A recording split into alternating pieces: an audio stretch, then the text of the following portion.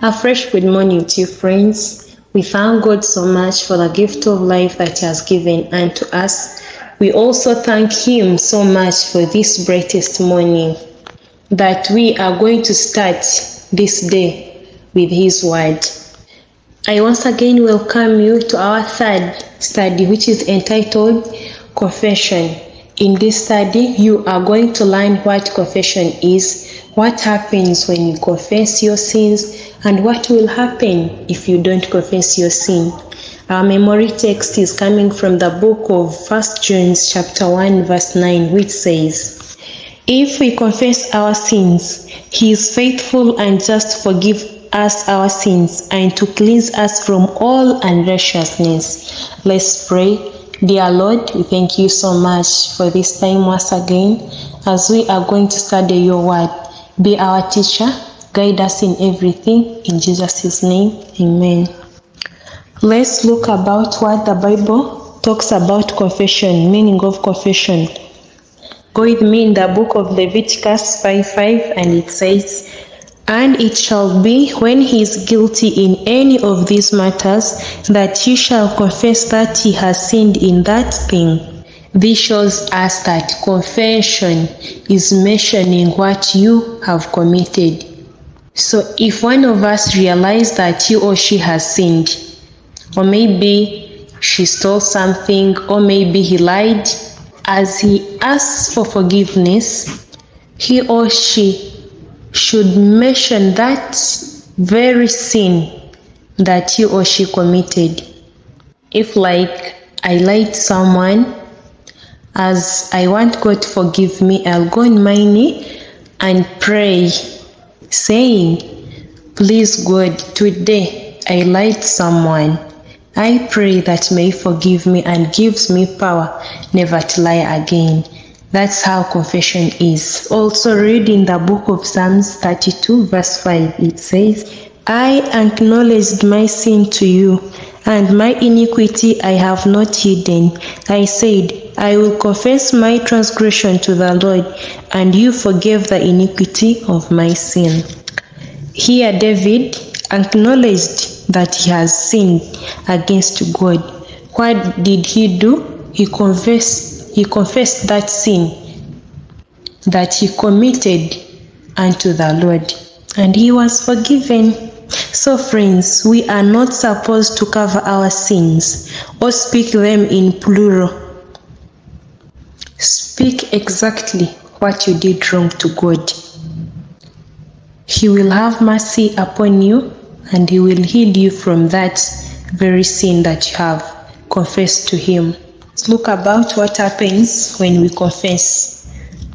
Let's read in 1 John chapter 1 verse 9. It says, "If we confess our sins, He is faithful and just to forgive us our sins and to cleanse us from all unrighteousness." The Bible has told us very clearly that if we confess our sins, God is faithful and just, and He will forgive us. That is a very good thing in confession. When you confess, you'll be forgiven. So friends, why not confess today that sin that you are holding, that is troubling you that much? Just confess it to our high priest, Jesus Christ.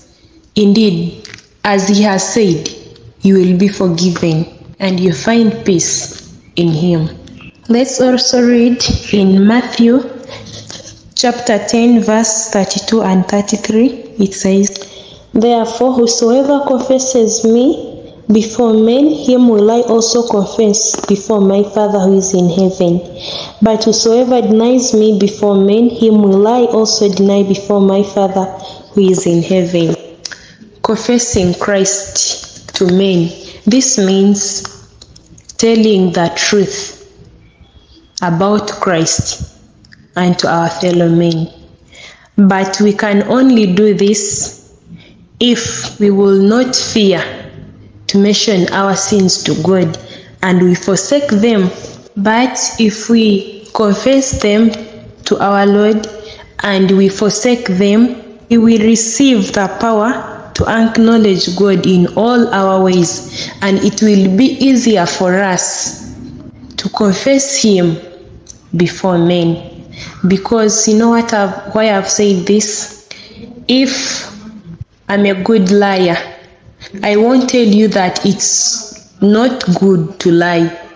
So already that one, I have failed to confess Christ. And He has told us very well that if we don't confess Him before men, He will also not confess us before His Father. Let's look about what will happen if we don't confess our sins. Let's read in Isaiah 29, verse 15. It says, "Woe to those who seek deep to hide their counsel far from the Lord, and their works are in the dark. They say, who sees us, and who knows us?" When you read from verse 15 to 22, we find that all those who hide their counsels from God and whose deeds are in the darkness, on that great day of the Lord, they will be destroyed. In other words, if we don't confess our sins and we forsake them, we shall perish. We are not going to be saved. So if you want to be saved on that great day of the Lord, please, the moment you realize that you have sinned, go on your knee and you confess that very sin that you have committed. Trust me, you will find forgiveness, because it is God who is telling us through His word. Let's also read, "He who covers his sins will not prosper, but whosoever confesses and forsakes them will have mercy." So if you cover your sins, you don't want to speak about them, you will not prosper. This doesn't mean that God does not know what we do, but He wants us to take the responsibility of telling what we have done wrong to Him. This shows how you are feeling sorry for what you have done. So if you want to prosper in this world, please confess your sins to God and forsake them.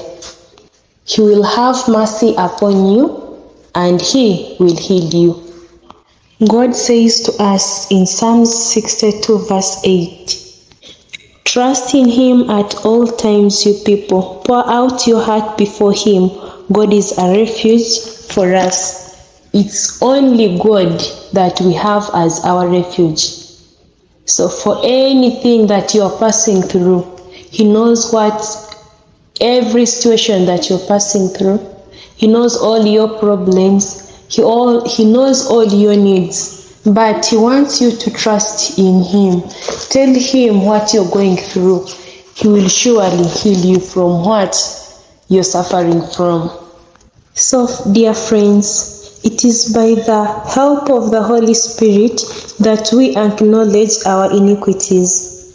When we gain knowledge of our sins, please let us confess them to our Heavenly High Priest Jesus Christ, who will also confess behalf for us to the Father, and we are going to be saved from all the guilties of our sins. Let it be our daily prayer unto our Lord, requesting for His power to resist evil and overcome it. It has been our sharing for today. Let's pray. Dear Father, we thank You so much for this word that You have given unto us today. May You help us to always learn from Your word and give us the power to follow what You tells us through Your word. Be with us until we meet again. In Jesus' name, amen.